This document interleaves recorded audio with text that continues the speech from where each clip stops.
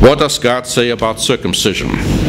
Now, I've given this sermon, or this kind of sermon, to the German audience because of the situation which is going on over there, but I thought I'll give it here as well because it should affect all of us.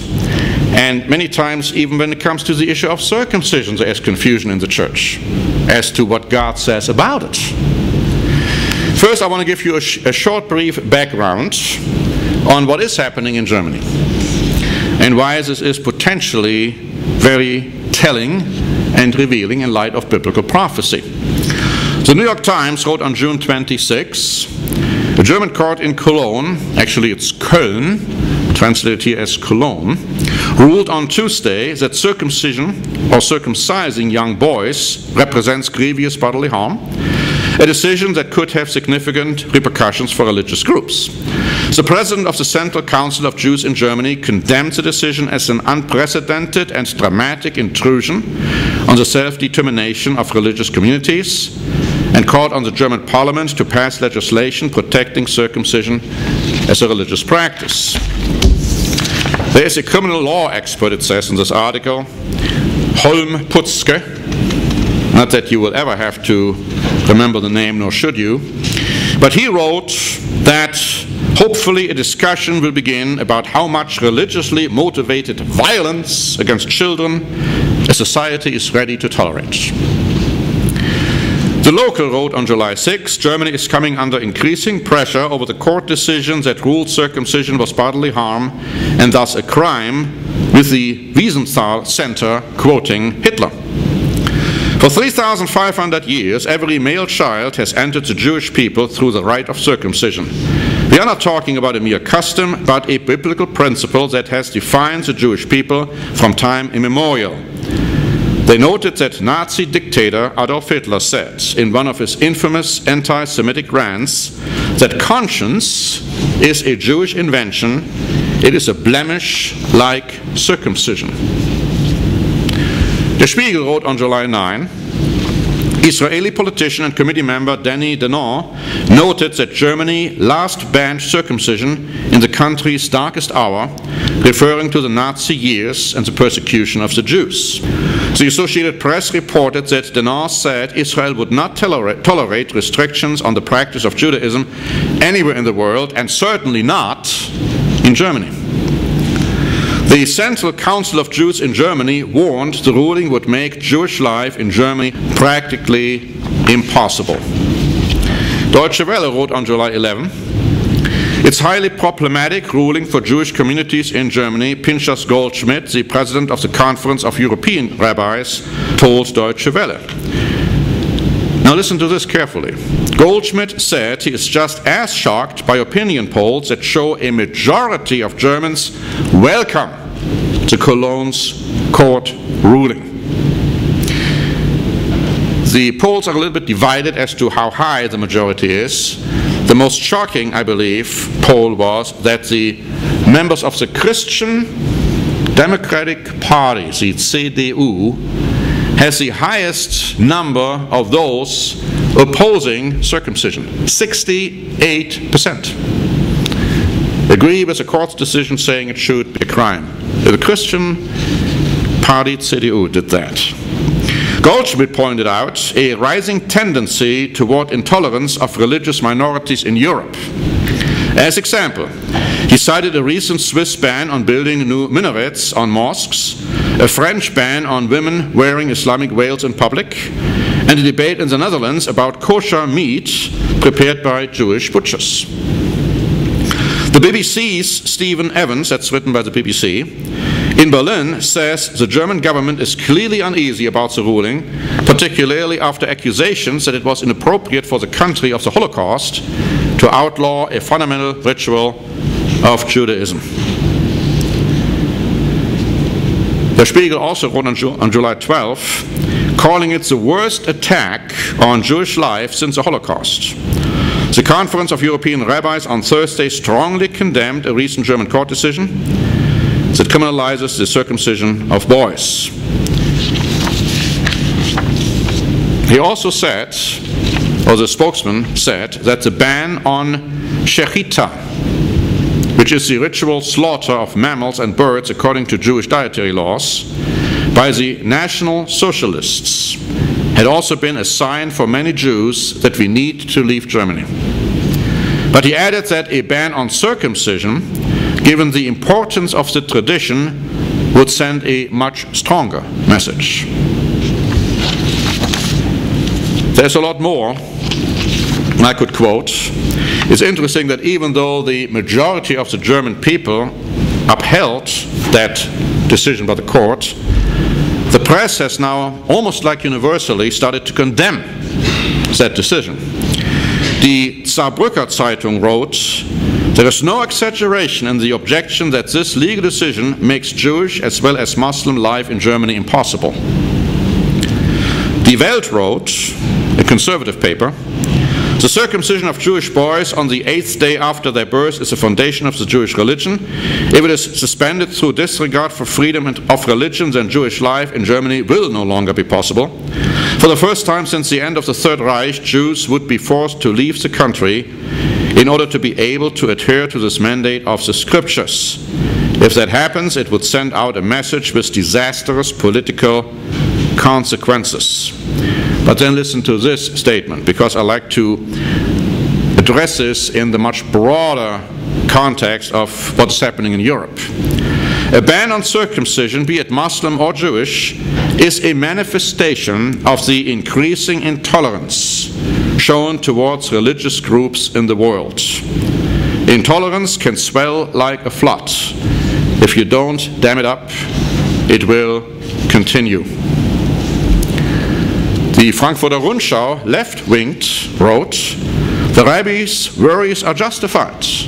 As long as German jurisprudence is concerned with finding a balance between the legally protected right of religious freedom and the right of physical integrity of the child, religious Jews and Muslims will see themselves as confronted by a climate of defamation." And that's exactly what happens, what is happening, what will happen. A relative of mine sent me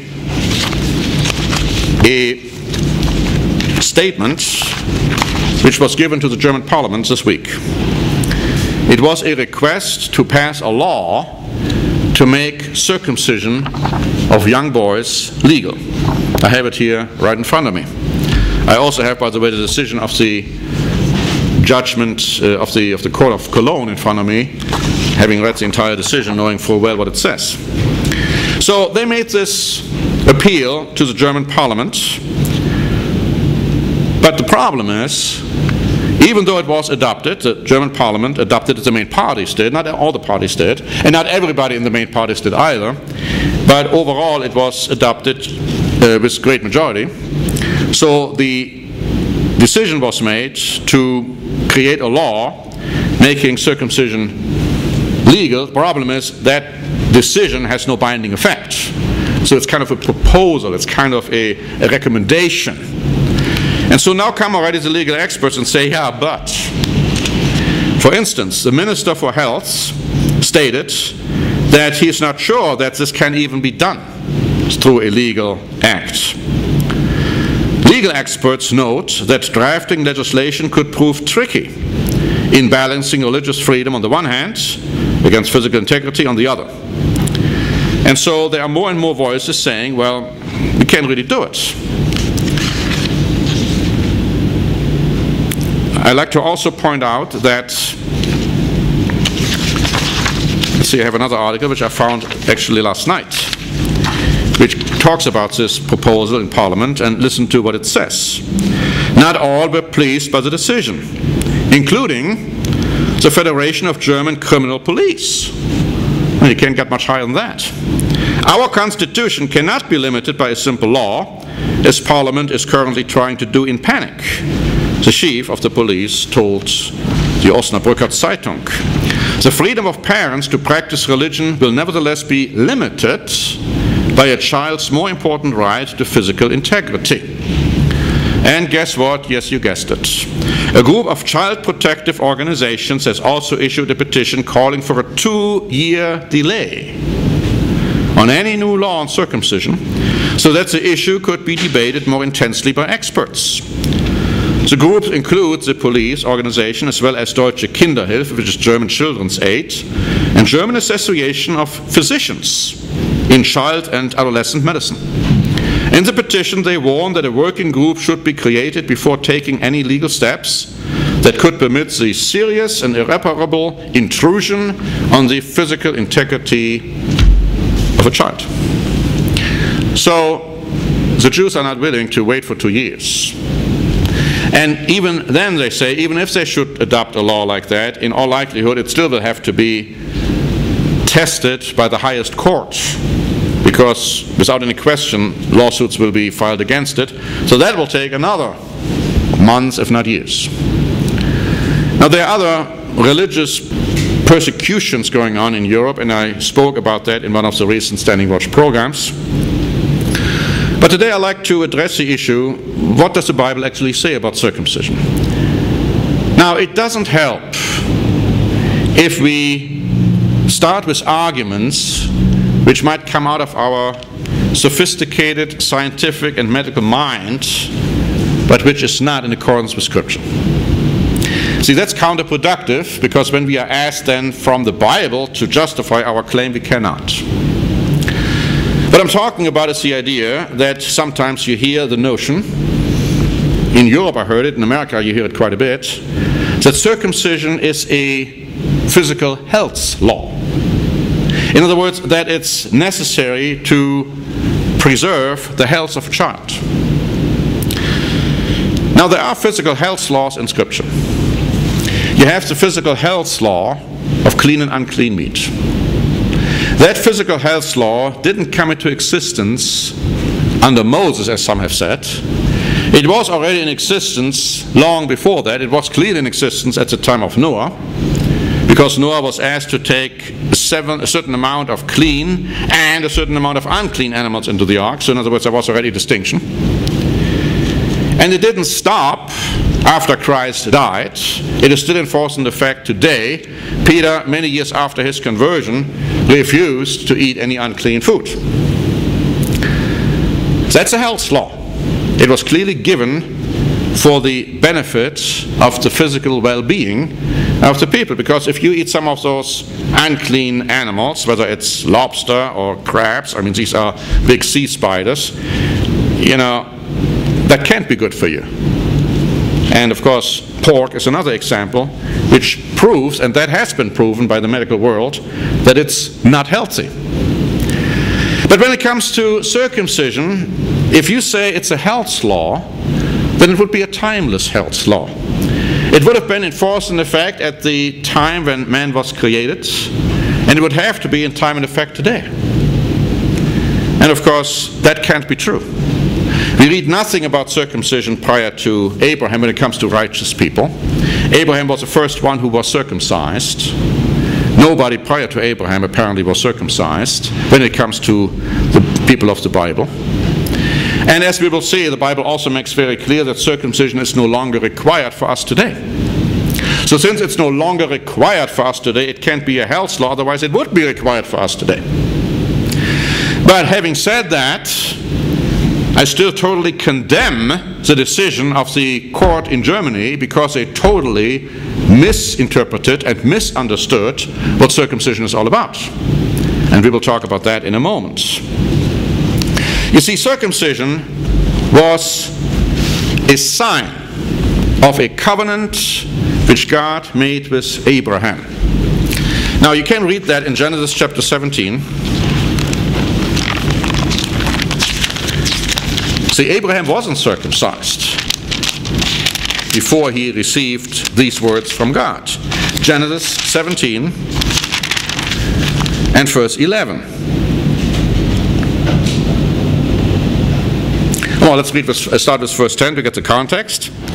This is my covenant which you shall keep between me and you and your descendants after you. Every male child among you shall be circumcised, and you shall be circumcised in the flesh of your foreskins, and it shall be a sign of the covenant between me and you. But you see, it wasn't only a sign of the covenant, because when you go to Romans, well, let's first go to Romans chapter 4. 4 and see again that it talks about the sign of the covenant. In Romans chapter 4 and verse 11. So you see, God made a covenant with Abraham and his descendants, and as a sign that this covenant was made, circumcision was introduced. And it says in Romans chapter 4 and verse 11, and he received the circumcision, a seal of the righteousness of the faith which he had while still uncircumcised, that he might be the father of all those who believe, though they are uncircumcised, that righteousness might be imputed to them also, and the father of circumcision to those who not only are of the circumcision but also walk in the steps of the faith which our father Abraham had while still uncircumcised. So his point is, he was already declared righteous before he was circumcised. That's where the Jews went off track terribly, because they thought you couldn't be righteous unless you were circumcised. Paul makes clear that's not the case at all. Now, it was also a covenant itself. It wasn't only a sign of the covenant, it was also a covenant itself. Notice Acts chapter 7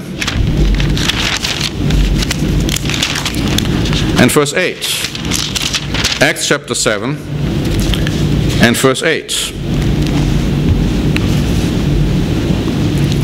This is, of course, Steve's tremendously bold speech, his defense when he was accused, and of course then they killed him after that. He says, then he gave him, God gave him, Abraham, the covenant of circumcision. And so Abraham begot Isaac and circumcised him, notice, on the 8th day. And Isaac begot Jacob, and Jacob begot the 12 patriarchs. So circumcision in Old Testament times was the sign of the covenant. It was also a covenant itself. Now, it's clear that it couldn't be a health law, because otherwise God would have chosen not to reveal it to the righteous people prior to Abraham. And when it was done away in the New Testament, he would have gone against his own health law, which is impossible to even contemplate. But at the same time,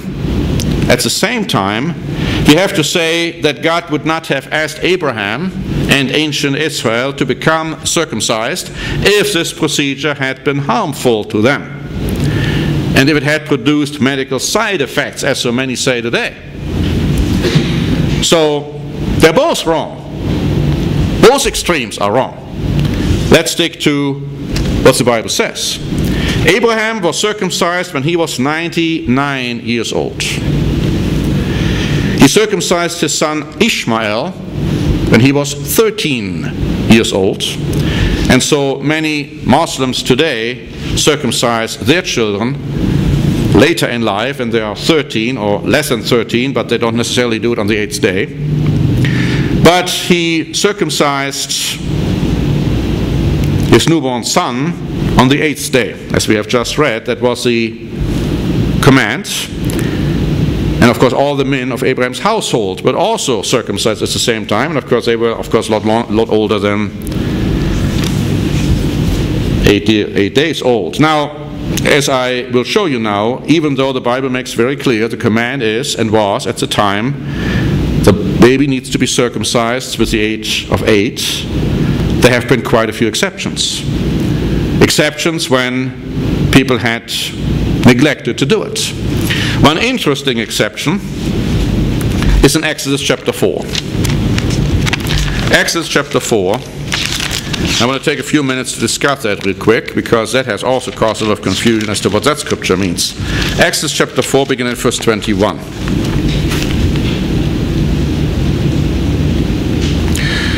Here the Lord said to Moses, Exodus 4 and verse 21, when you go back to Egypt, so that you do all those wonders before Pharaoh, which I have put in your hands, but I will harden his heart, so that he will not let the people go. And then you shall say to Pharaoh, thus says the Lord, Israel is my son, my firstborn. So I say to you, let my son go, that he may serve me. But if you refuse to let him go, indeed I will kill your son, your firstborn. And it came to pass, verse 24, on the way at the encampment, that the Lord met him and sought to kill him. Then Zipporah, Moses' wife, took a sharp stone and cut off the foreskin of her son and cast it at Moses' feet and said, "Surely you are a husband of blood to me." So he let him go. Then she said, "You are a husband of blood because of the circumcision." Now, a lot has been written about this particular passage, and people have come up with all kinds of interesting ideas as to what that passage may mean. We have actually a Q&A on this one, titled, "Why did God want to slay Moses after he had commanded him to free Israel from Egypt?" Because after all, he had just told Moses, I'm going to send you to Egypt, and you're going to talk to the Pharaoh, and the Pharaoh will not let the people go unless he is forced to do so with a strong hand. And the next thing you read, here's God trying to kill Moses. Well, the Q&A points out that God did not try to kill Moses, but he tried to kill Moses' son who wasn't circumcised. And the context of this passage, and also other contexts and other passages, show that the Bible sometimes writes it in such a way you have to be careful that you don't misapply. For instance, when the curse was pronounced, when somebody abused Noah, most people say, oh yeah, well, it was Ham who actually abused Noah, but the interesting thing is that Ham's son was cursed. Now, it wasn't Ham, it was Ham's son who did it, and that's why he was cursed. So you have to look at that particular scripture to see the context. The same as some scriptures may be read to say that it was actually Moses who wrote down the Ten Commandments, but it wasn't Moses, it was God who wrote them down. When the word he is used in this particular case, it doesn't refer to Moses at all, because God had just talked about Moses, Israel's firstborn son. So the Q&A points this out very clearly, that it was actually the firstborn son God wanted to kill and not Moses at all. That would be totally inconsistent. We write in our Q&A, it would make little sense to assume that God had changed his mind a few hours later to kill Moses. The context of the passage shows that God did not intend to kill Moses, whom he was sending to Egypt to free the Israelites, but one of Moses' two sons who had not been circumcised. At the time of Moses, there was in fact a temporary law that God had given to Abraham to circumcise every male child. God specifically stated that, quote, "The uncircumcised male child who is not circumcised in the flesh of his foreskin, that person shall be cut off from his people." So it was referring to Moses' son. Now, why did Zipporah act the way she did? Well, because it is clear that Moses didn't do what he was supposed to have done. He didn't circumcise his son. He didn't circumcise his son apparently because of Zipporah. Zipporah knew that. I found an interesting comment this morning in a commentary by Domelo saying this: "It would appear from this mysterious incident that Moses had neglected to circumcise his son on account perhaps of the mother's objection to the rite. Circumcision was not peculiar to the Israelites, but they alone circumcised infants." And that is an interesting argument today in Germany. They say, oh, why can't we wait until the child is an adult and then he can decide whether or not he should be circumcised? No, God had commanded to do it on the 8th day. The commentary goes on to say, what Zipporah objected to, therefore, may not have been the rite itself, but its performance at such an early age. But now seeing the danger her husband was in, and recognizing that his sickness was the chastisement of disobedience, they could kind of conclude that Moses became sick when God came to him, she overcame her reluctance and performed the ceremony herself. This incident is designed to show the importance of circumcision as the sign of the covenant between God and his people, and the sin and danger of neglecting it. Now, looking at the Sonsino commentary this morning, they give both options. They say, on the one hand, it was God trying to kill Moses. On the other hand, they say it could have been God trying to kill the uncircumcised child, which second alternative I prefer, because otherwise the whole passage wouldn't make any sense to me. But you see, here was an exception. So the child was already older than 8 days, but he was then circumcised when it came to the parents' attention that they had done it, and that God was not looking too kindly at it. Another interesting scripture can be found in Joshua chapter 5, beginning in verse 2, where all the second generation of the Israelites were circumcised before they were allowed to go into the promised land. Now, there are many scriptures which show, and I don't want to take the time right now to look at them all, that it has to be done on the 8th day. Luke 1 and verse 59 talks about the fact that John the Baptist was circumcised on the 8th day. This is Luke 1 and verse 59. Luke 2 and verse 21 shows that Jesus was circumcised on the 8th day. Later on, Christ says in John chapter 7, verses 22 and verse 23, to the Pharisees who accused him of healing someone on the Sabbath, he said, "You circumcise a child on the Sabbath if that fell on the 8th day, so that the law of Moses shouldn't be broken." And he says, "And you are accusing me of doing something wrong even though I healed the whole man." Paul is saying that he was circumcised on the 8th day in Philippians chapter 3 and verse 5. So the point was not that circumcision per se was wrong. The point wasn't that circumcision per se had to be done for physical reasons. It was strictly a religious rite. And now Paul is making very clearly a point in Galatians chapter 5.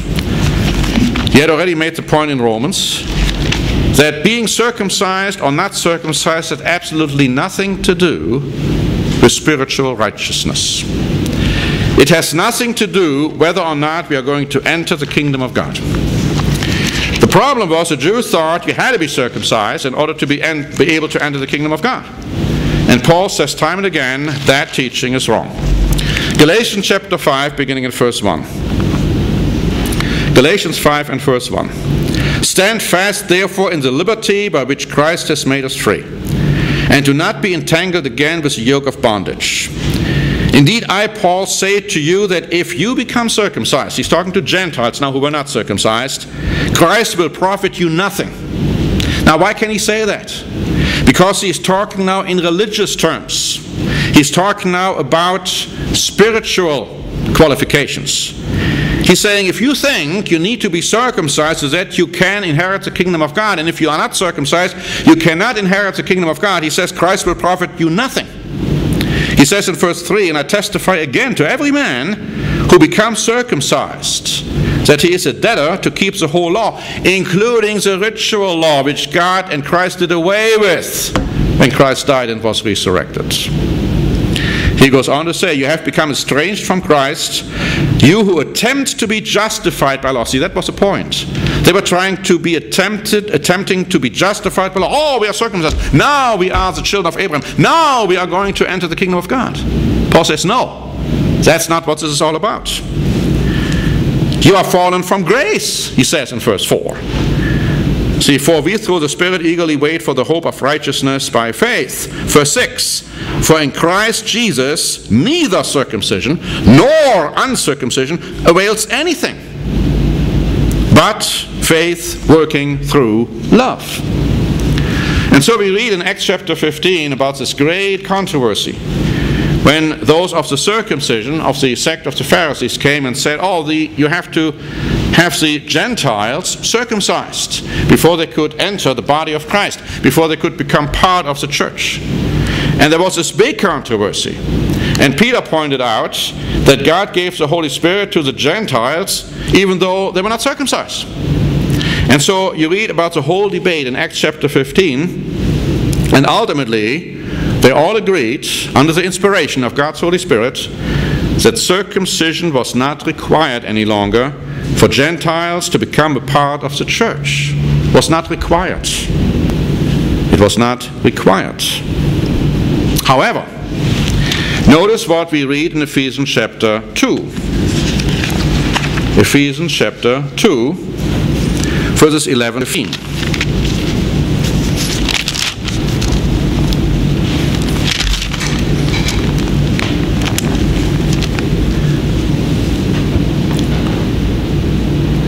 "Therefore remember that you, once Gentiles in the flesh, who are called uncircumcision by what is called the circumcision made in the flesh by hands, that at that time you were without Christ."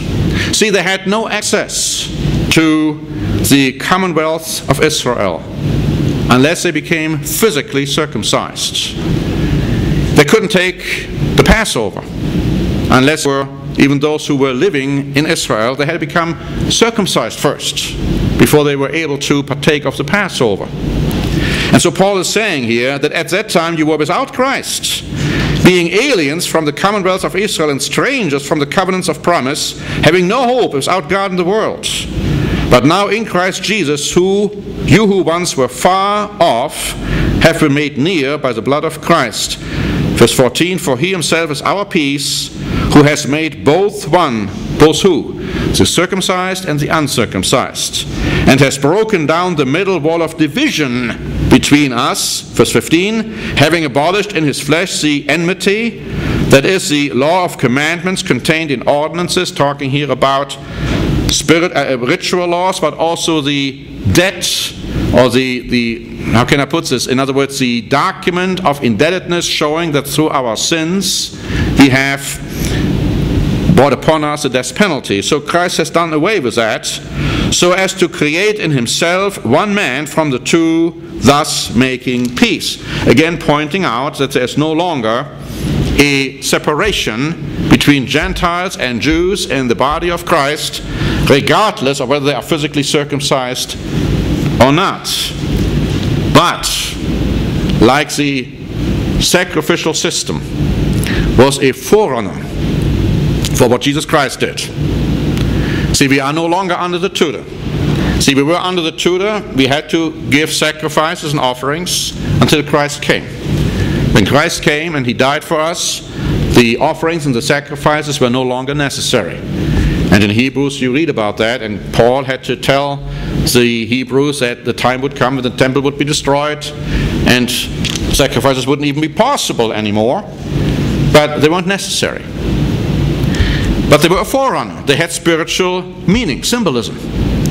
And so circumcision had spiritual meaning. Today you have to be circumcised no matter who you are in order to be in the body of Christ, male or female. But we're not talking about physical circumcision now.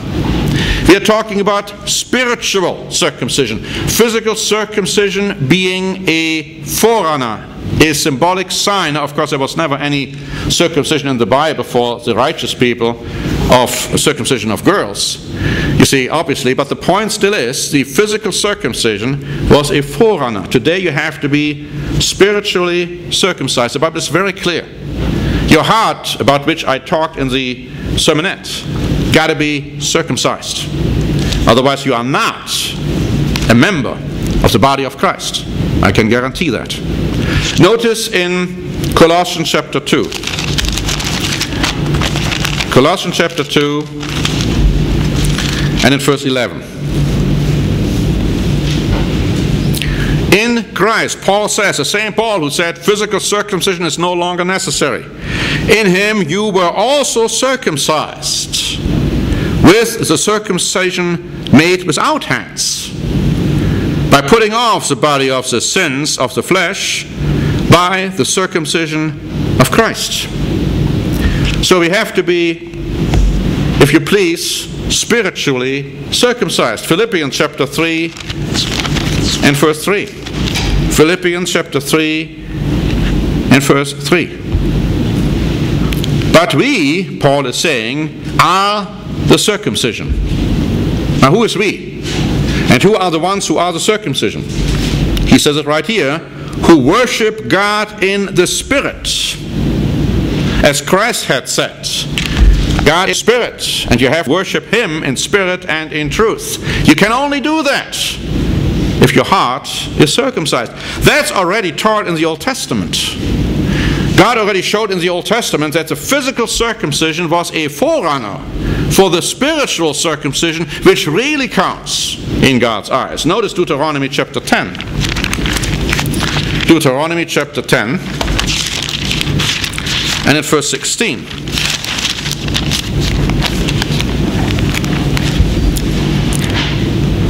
You know, David said the same thing in the Psalms. He said, you really don't want sacrificial offerings.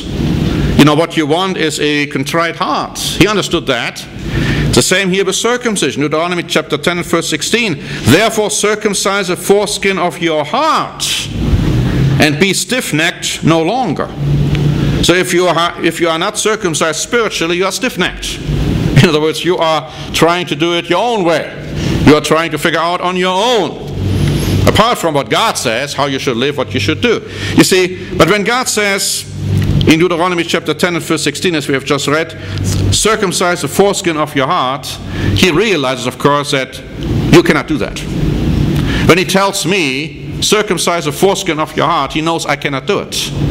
On my own, that is. God has to do it for us, but we have to allow him to do it. And so that's what we read in Deuteronomy chapter 30. God is the one who has to give us a new heart, but we have to accept it. Deuteronomy chapter 30 and verse 6. Here we read, and the Lord your God will circumcise your heart and the heart of your descendants. And what will that do? Now, we have already read, earlier in the sermonette, when we become those in whom the law of God is, and we are going to keep it. So he says in Deuteronomy chapter 30 and verse 6, the Lord your God will circumcise your heart and the heart of your descendants to love the Lord your God with all your heart and with all your soul, that you may live. We are going to see lots of terrible things which are going to happen before Christ comes back. Many who refuse to circumcise their hearts will die. It says very clearly, the Lord your God will circumcise your heart and the heart of your descendants and the heart of your children to an extent so that you shall live. We had better take God up on that offer. We had better accept what God offers us in God's church in that regard. Not just for ourselves, also for our children. And that means training up a child in the way he or she should go. And that means don't allow the child to do things he or she shouldn't do. In Jeremiah chapter 4 and in verse 4, circumcise yourselves to the Lord and take away the foreskins of your hearts, you men of Judah and inhabitants of Jerusalem, lest. So the point is, unless you do that, unless you circumcise your heart, unless you allow God to give you a heart of flesh, my fury will come forth like fire. Now these are strong words. We're talking about the wrath of God. We're talking about the day of the Lord. We're talking about the time when God will pour out his plagues over this rebellious mankind, and only very few will be left when all of it is said and done. And nobody would be left unless Christ wouldn't intervene and stop the madness caused by Satan, the devil, and his demons, and by those who are deceiving the whole world. And again, let's look at chapter 9 and verse 25. Jeremiah chapter 9, verses 25 and 26.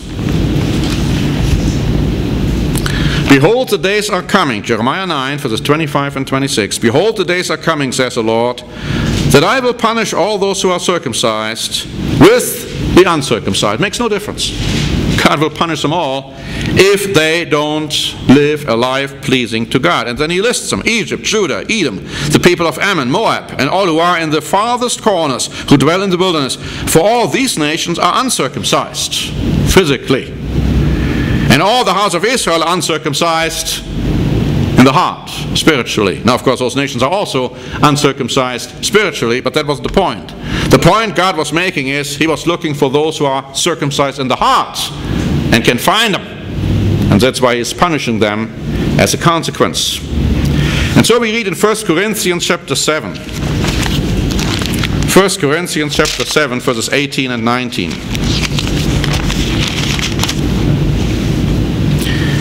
Now, if you read something like that, think in terms of circumcision being a health law. It makes no sense whatsoever if you read a passage like this. 1 Corinthians 7, verse 18. Was anyone called while circumcised? let him not become uncircumcised.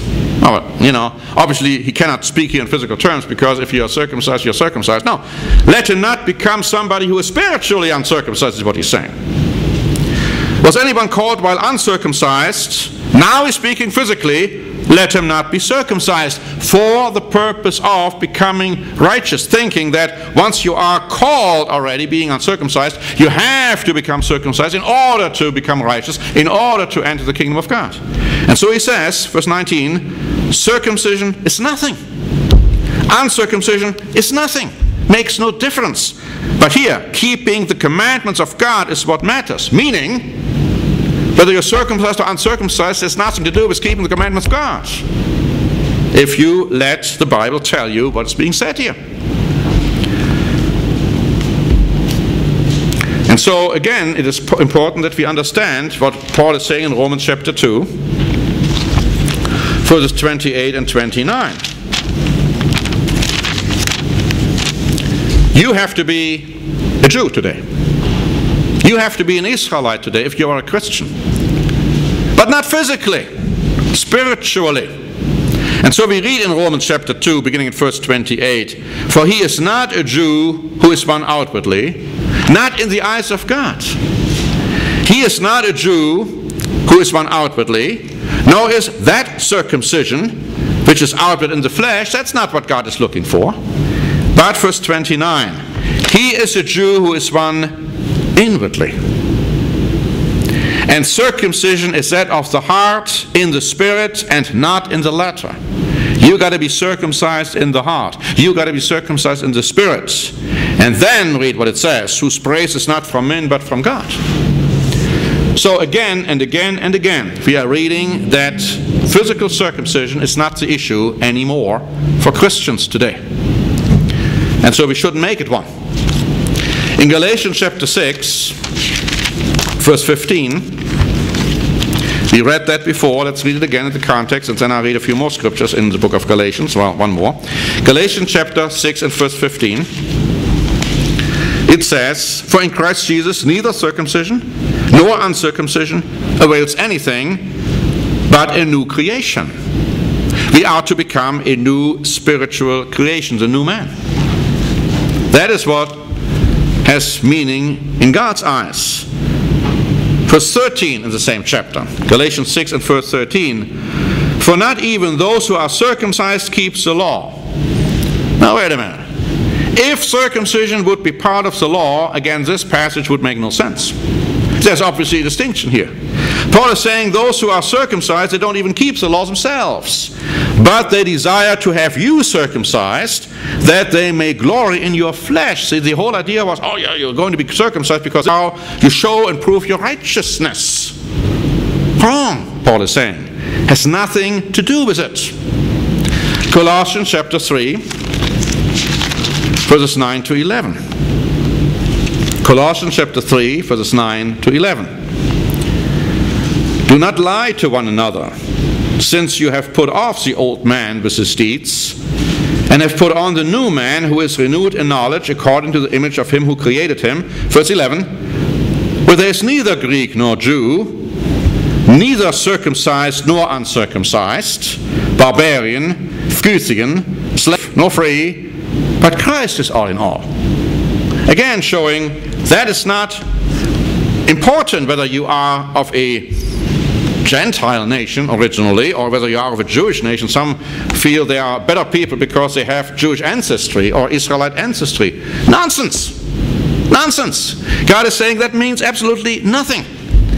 What is important is that you are living God's way of life no matter where you live and no matter what ancestry you are from. What it also means, however, is, and I have a few more minutes to go here to explain this more fully, that circumcision is a neutral act. The church keeps away from saying one way or another. It has to be the decision of the parent. But I'm cautioning everybody. It better not the decision of the parent thinking, oh, this way my child is becoming more righteous, or I'm becoming more righteous because now my child is going to be circumcised, and therefore I have it assured that I can enter the kingdom of God, and so is my child. That would be exactly what Paul says. Don't even think that way. But it's a decision of the parent as to whether they are going to circumcise their child or not. Now, if they circumcise their child, it should be, as the Bible says, on the 8th day. Now, the interesting thing is that Paul, after he spoke so vehemently against circumcision, in the context of religious righteousness, went ahead and circumcised Timothy, who was the son of a Greek father, but a Jewish mother, and as such wasn't circumcised. Now we have an update on this one, or a Q&A written by Eric Rank, but I'd like to briefly go through some of what is being said here, and let's turn to Acts chapter 16. Acts chapter 16.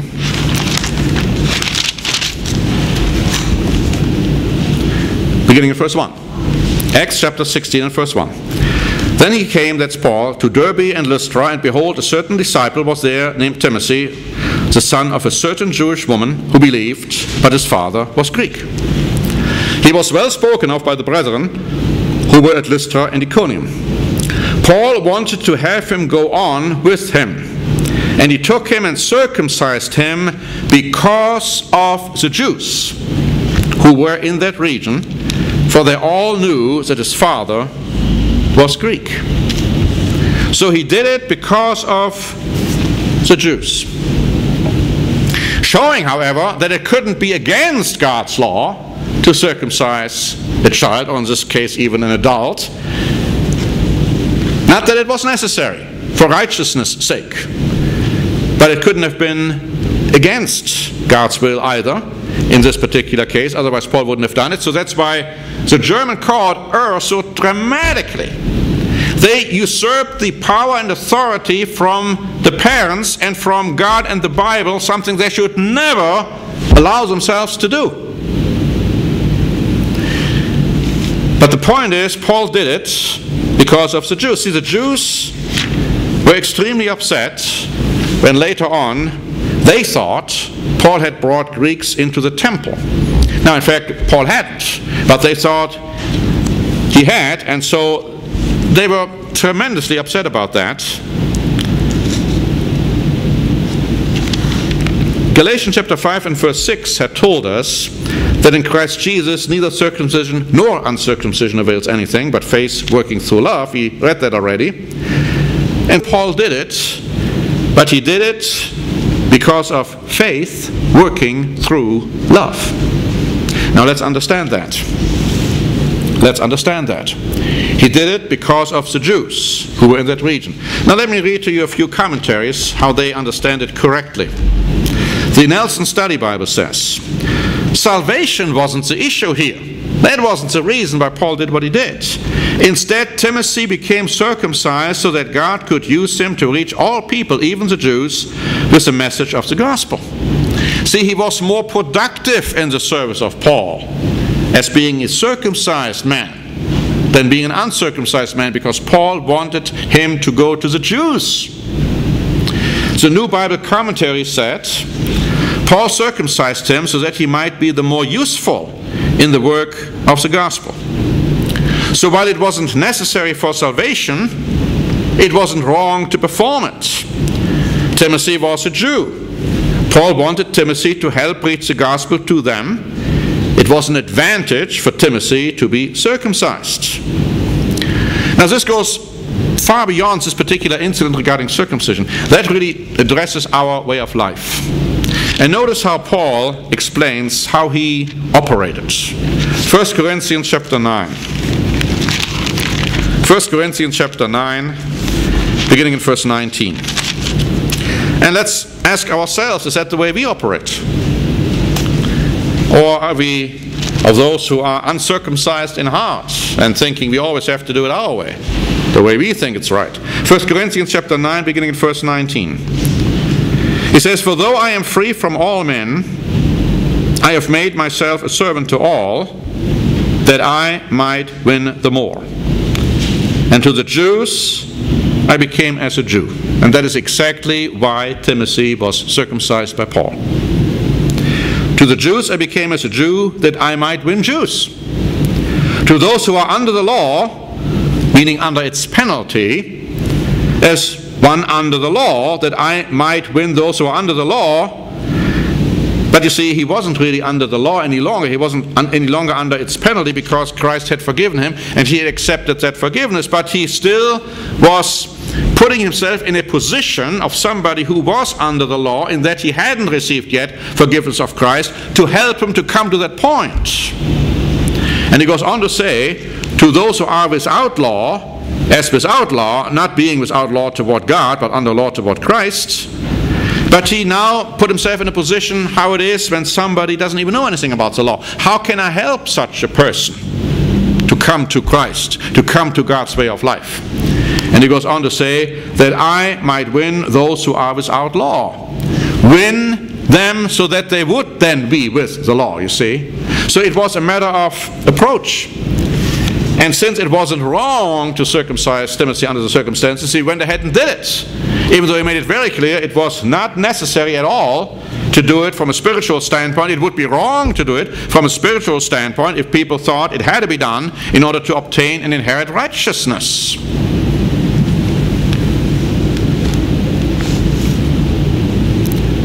And so he also warns in 1 Corinthians 8 and verse 9, well, let's just read it here. Beware lest somehow your liberty of yours, and you could talk about all kinds of liberties, become a stumbling block to those who are weak. Now you got to be careful too in the way you behave, even though you may know the law, you may know all the things you may be able to do or not do. Make sure you don't become a stumbling block for others. God is telling us, stay away from every kind of evil. And other translations even have, avoid any appearance of evil. Because you may become a stumbling block for others. Or you see you in such a situation, or when you can do it, they can do it. But they cannot do it because they don't have the same kind of conviction, the same kind of understanding you might have. So Paul was saying, I want to make sure that we are not becoming stumbling blocks to people because of what we know. Now, there was another case, however, when Paul refused to circumcise a person. And the reason he refused to do it, because the issue now was salvation. And that was Titus. Okay, go back to Galatians chapter 2. Galatians chapter 2 and verse 3. So it took discretion. Paul needed to have godly wisdom to decide and to see in what case he had to do what kind of an action. In Galatians chapter 2 and in verse 3. Yet not even Titus, who was with me, being a Greek. Now he didn't have a Jewish mother, he was a total Greek. Not even Titus was compelled by Paul to be circumcised. But this occurred because of false brethren secretly brought in, who came in by stealth to spy out our liberty which we have in Christ Jesus, that they might bring us into bondage. And then he goes on with the discussion on how they were trying to do that. See, here in this particular case, Paul was saying, no, I'm not going to do it, because it would give the wrong signal. And so he refused, showing again that circumcision, physical circumcision, is a neutral act. Has nothing to do with health laws, has nothing to do with being more or less righteous than others. But let me also say that Paul didn't prohibit circumcision. That's important, because here in Germany they are trying to prohibit it. And since Germany, unfortunately, is becoming so many times the leader of other countries, especially in Europe, the tendencies are there. The signals of fear and of warnings are there. Notice in Acts chapter 21 what Paul was accused of. See, the Jews, of course, being fully convinced that you had to be circumcised, accused Paul of prohibiting circumcision. And so in Acts chapter 21 and verse 21, here the elders come to Paul.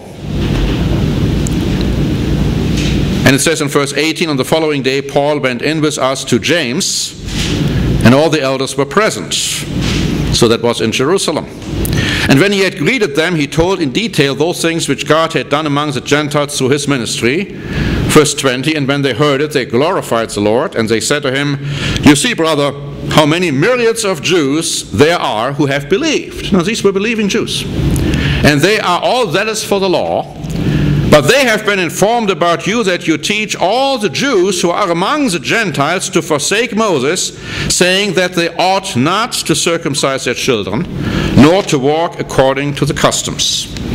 And then they tell them, okay, in order to make sure that they understand that that isn't true, do this and do a certain vow, and Paul did that. But the interesting thing is, the accusation was that he was teaching the Jews who were living amongst the Gentiles that they ought not circumcise their children. The Living Bible gives it much stronger, saying that you forbid circumcision of their children. Now that's not what Paul had done. He wasn't for prohibiting them to do it, only if it was done for the absolutely wrong motive. But the physical act as such was neutral.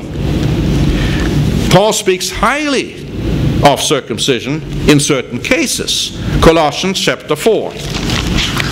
Colossians chapter 4 and verse 11.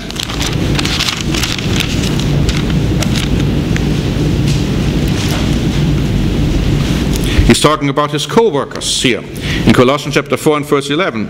And he mentions among others Mark in verse 10, the cousin of Barnabas. There was a controversy between Barnabas and Paul at one time about Mark, but later Mark became very useful to Paul and worked for him. Verse 11, and Jesus, who is called Justus. These are my only fellow workers for the kingdom of God, who are of the circumcision.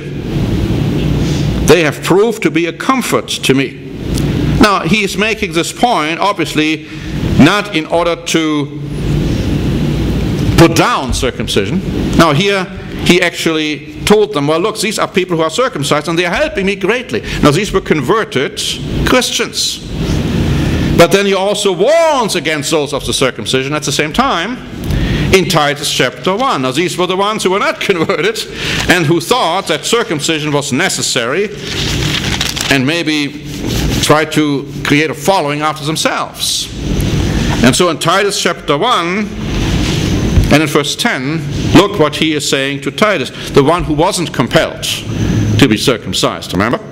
He says to him, for there are many insubordinate, both idle talkers and deceivers, especially those of the circumcision, whose mouths must be stopped, who subvert whole households, teaching things which they ought not, for the sake of dishonest gain. So again, as I said, it was a neutral issue. It should be a neutral issue for us today. The church should not at all make any recommendations about it, one way or the other. If somebody comes to me and asks me, should I circumcise my son, my answer is, it's your decision. It's got to be your decision and your decision alone. But no state, no country, no earthly power should be given the right to prohibit it. And those who do that, they are challenging God. And I wouldn't want to be in the shoes of those who are challenging God. Because if they do, they will have to pay the price when their time of visitation comes.